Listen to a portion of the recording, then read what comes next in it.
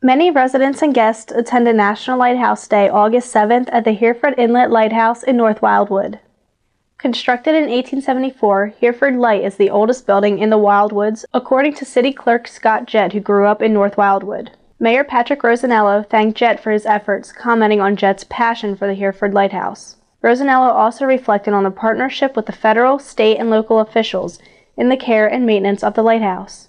Due to the lighthouse's aid to navigation, the Hereford Light remains a relevant focal point for North Wildwood. However, on May 11th, the light's rotating beam malfunctioned. A temporary beam shone until July 19th when a new beam was installed by the U.S. Coast Guard.